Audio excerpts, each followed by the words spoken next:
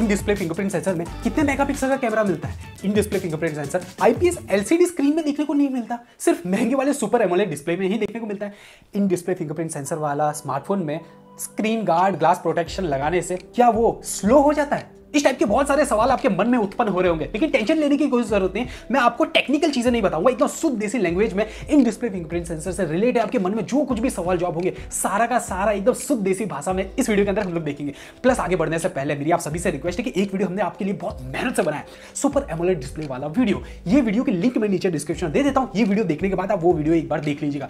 इन super AMOLED display से related आपके मन में जो कुछ भी सवाल होंगे, बहुत सारे सवालों के जवाब उस वीडियो के अंदर दे रखे हैं। So without wasting too much time, let's quickly jump into the video. और सबसे पहला सवाल जो हमारे पास में आता है कि in display fingerprint sensor IPS LCD screen में देखने को क्यों नहीं मिलता? क्योंकि बहुत सारी पब्लिक वही यूज करती है, यानी कि ज्यादातर स्मार्टफोन में आईपीएस एलसीडी पैनल होता है। सुपर एमोलेड तो बहुत कम वाले मोबाइल के अंदर ही देखने को मिलता है। सिर्फ सुपर एमोलेड डिस्प्ले में ही डिस्प्ले फिंगरप्रिंट सेंसर हमें देखने को मिलता है। ऐसा क्यों?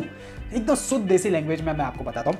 आईपीएस एलसीडी स्क्रीन में क्या होता है कि बहुत सारी ऐसे लेयर्स होते हैं, तो इतना ज्यादा मोटा होता है ना कि यहाँ पे पीछे जगह नहीं होती इन डिस्प्ले फिंगरप्रिंट सेंसर को रखने की। और सबसे सेकंड वाली जो प्रॉब्लम होती है कि इतनी सारी स्क्रीन के अंदर से जब लाइट पास होती है ना और यहाँ पे फिंगरप्रिंट पे टच होकर वापस से हो जाती है, तो लाइट बहुत कम हो जाती है, तो सेंसर उतनी लाइट कैप्चर ही नहीं कर पाता। उस वजह से भी ये भी एक सॉलिड रीजन है कि क्यों आईपीएस एलसीडी स्क्रीन के अंदर इन डिस्प्ले फिंगरप्रिंट सेंसर फिलहाल देखने को नहीं मिलता। लेकिन मैंने एक और न्यूज पढ़ी है कि Xiaomi कुछ रिसर्च कर रहा है ताकि उसके अंदर आईपीएस एलसीडी स्क्रीन के अंदर भी इन डिस्प्ले फिंगरप्रिंट सेंसर हमें देखने को मिल जाए। खैर वो रिसर्च बेस पे है, जब तक प्रोडक्ट मार्केट में नहीं आ जाता तब तक हम लोग कुछ नहीं कहते। सुपर एमोलेड डिस्प्ले में क्या होता है कि सिर्फ एक आधी लेयर ही होती है, तो वहां से ऑलमोस्ट यानी कि सब कुछ आर पार हो जाता है और वहां पे जगह भी मिल जाती है, तो उस वजह से आपको एमोलेड डिस्प्ले के अंदर इन डिस्प्ले फिंगरप्रिंट सेंसर देखने को मिल जाता है। अब इस सेकंड बड़ा इंपॉर्टेंट क्वेश्चन, क्या इन डिस्प्ले फिंगरप्रिंट सेंसर वाले स्मार्टफोन के अंदर अगर हम लोग स्क्रीन गार्ड लगाते हैं, ग्लास प्रोटेक्शन लगाते हैं, तो क्या वो स्लो हो जाता है?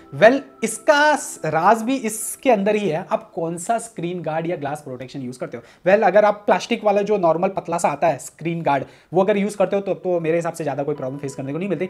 ग्लास के अंदर आपको प्रॉब्लम फेस करने को मिल सकती है। अब वो डिपेंड करता है कौन सा वाला ग्लास है। अगर जाड़ा ग्लास होगा तो समझ लिए लाइट जो उस पर टच होगी फिंगर पे, तो वो शैटर हो जाएगी, इधर उधर गिर जाएगी, तो उसकी वजह से एक्यूरेसी यानी कि आपको 4-5 बार दबाना पड़ेगा। लेकिन अगर एकदम पतला ग्लास है, एकदम यानी कि महंगा ग्लास बोलते हैं ना, सस्ता ग्लास क्या आता है, मोटा आता है, तो वो क्या होता है कि वो बराबर तरीके से आपका इन डिस्प्ले फिंगरप्रिंट सेंसर को स्लो कर देता है। अगर पतला ग्लास है और महंगा ग्लास है तो वो क्या करता है कि वो आपका आराम से इन डिस्प्ले फिंगरप्रिंट सेंसर पे काम कर जाता है। अभी फिलहाल मैंने वही महंगा यानी कि 150 रुपए में आपको मिल जाएगा, इतना महंगा भी नहीं आता, तो ये आराम से काम कर देता है। जैसे कि आप स्क्रीन पे देख सकते हो, ये आराम से आपका इन डिस्प्ले फिंगरप्रिंट सेंसर को अनलॉक कर देता है। 40-50 रुपए वाले जो ग्लास आते हैं ना, वो थोड़ा सा स्लो कर देते हैं। नेक्स्ट इंपॉर्टेंट क्वेश्चन, कितने मेगापिक्सल का कैमरा होता है इन डिस्प्ले फिंगरप्रिंट सेंसर में? अगर इसको हम लोग खोदें तो जैसे कि आप लोग स्क्रीन पे देख सकते हो कि यहाँ पे एक सेंसर होता है, वो उसके अंदर कोई भी रेजोल्यूशन का कैमरा यहाँ पे कुछ भी डाला हुआ नहीं होता है। एक सेंसर होता है जो लाइट को कैप्चर करता है और वो अपने जो पहले का स्टोर किया होता है उसके साथ में मैच कर लेता है फिंगरप्रिंट्स को। अगर सेम होता है तो वो स्मार्टफोन को अनलॉक कर देता है।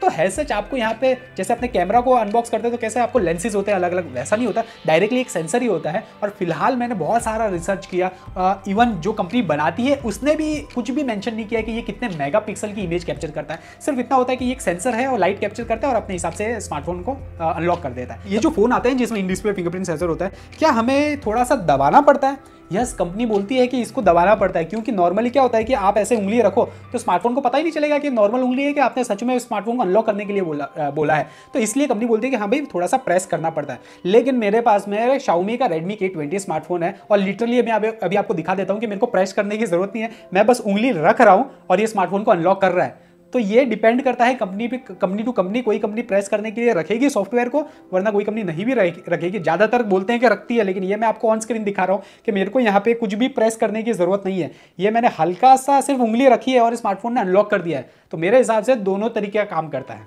खैर आगे बढ़ते हैं। और क्या गीले हाथों से इन डिस्प्ले फिंगरप्रिंट सेंसर को अनलॉक किया जा सकता है?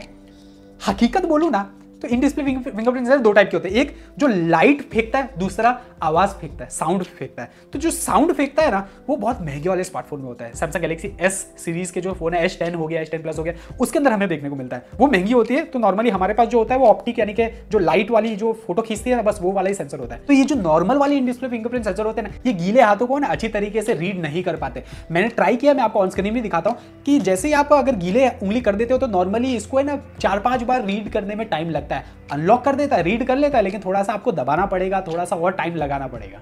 तो गीले हाथों से भी अनलॉक हो जाता है, लेकिन बहुत मुश्किल से अनलॉक होता है। Well, in display fingerprint sensor काम कैसे करता है? एकदम सिंपल तरीका है, कोई इतना झमेला वाली चीज नहीं है। नीचे सेंसर रखा हुआ है, आप जैसे फिंगर को यहाँ पे रखते हो, लाइट चमकती है और वो लाइट क्या करती है कि इसकी इमेज कैप्चर कर लेती है, सेंसर को दे देती है। सेंसर क्या करता है कि आपके स्मार्टफोन के अंदर पहले से ही रिकॉर्ड किए हुए फिंगर की वो होती है, इमेज होती है, ये दोनों आपस में मिला लेता है। अगर ये सेम मिल जाती है या फिर इसका कोई हिस्सा सेम मिल जाता है ना, तो स्मार्टफोन को अनलॉक कर देता है। सिंपल शुद्ध देसी लैंग्वेज, इतना कोई टेक्निकल चीज नहीं है। Well, in display fingerprint sensor slow क्यों है? वेल, जो भी चीज़ नहीं आती है वो फर्स्ट टाइम स्लो ही होती है। हम लोग फर्स्ट टाइम पे जब क्रिकेट खेलना सीख रहे होते हैं तो फर्स्ट टाइम ही आप सिक्स या हिटिंग नहीं करना लग जाते हैं, आपको टाइम लगता है एक टाइप का एक्यूरेसी लाने में। सेम यार पॉपअप कैमरा में भी ये सेम चीज़ करती है। तो इन डिस्प्ले फिंगरप्रिंट सेंसर जो होता है ना, उसमें भी जनरेशन होता है, हर साल ये एक्सपर्ट होता जाता है। तो जो फर्स्ट जनरेशन होगा, सेकंड जनरेशन होगा, वो स्लो होंगे, थर्ड जनरेशन थोड़ा और फास्ट होगा, फोर्थ जनरेशन और फास्ट होगा। तो इस तरीके से हर साल इस पर इंप्रूवमेंट होता है। अगर आप फर्स्ट जनरेशन वाला फिंगरप्रिंट सेंसर देखोगे और थर्ड जनरेशन का देखोगे ना, तो उसमें आपको जमीन आसमान का फर्क देखने को मिलेगा। वेल, हम लोग वीडियो के एंड तक पहुंच चुके हैं। लास्ट क्वेश्चन, फिंगरप्रिंट सेंसर का जो डेटा होता है वो कहां स्टोर होता है? यस, आपके स्मार्टफोन के अंदर ही जो डेटा होता है वो स्टोर होता है। यानी कि फर्स्ट टाइम आप जब फिंगरप्रिंट रजिस्टर करते हो, वो जो फिंगरप्रिंट होती है वो इस स्मार्टफोन के अंदर ही स्टोर होती है। अब क्या वो हैक हो सकता है? वेल, कंपनी वाले बोलते हैं कि नहीं हो सकता क्योंकि वो एनक्रिप्टेड होता है। तो यार खैर, कंपनी तो अपना बचाव रखेगी।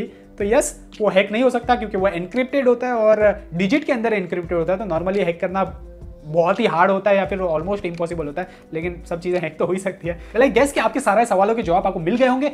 फिर भी इन डिस्प्ले फिंगरप्रिंट सेंसर से रिलेटेड आपके मन में और भी कोई सवाल है तो नीचे कमेंट सेक्शन ओपन है, फ्री में आप क्वेश्चन पूछ सकते हो। मैं ट्राई करूंगा कि आपका सवालों के जवाब जल्द से जल्द दे पाऊं। प्लस सुपर एमोलेड डिस्प्ले से रिलेटेड वो वीडियो जरूर देख लीजिएगा कि आपके मन में बहुत सारे सवालों के जवाब आपको सिर्फ एक वीडियो में देखने में मिल जाएगा। लिंक नीचे डिस्क्रिप्शन में जाकर देख लीजिए। आई होप कि आपको हमारे वीडियोस अच्छे लग रहे हैं। अगर अच्छे लग रहे हैं तो प्लीज वीडियो को लाइक कीजिए, टेक देखोजी चैनल को सब्सक्राइब कर लीजिएगा, नोटिफिकेशन बेल को ऑल पे हिट कर लीजिएगा। इसके अलावा साइड में कुछ वीडियोस अगर आपने चेकआउट नहीं किया तो प्लीज जाकर चेकआउट कर लीजिए। मिलता हूं नेक्स्ट वीडियो के अंदर, तब तक के लिए tata bye bye. This is Vivek signing off.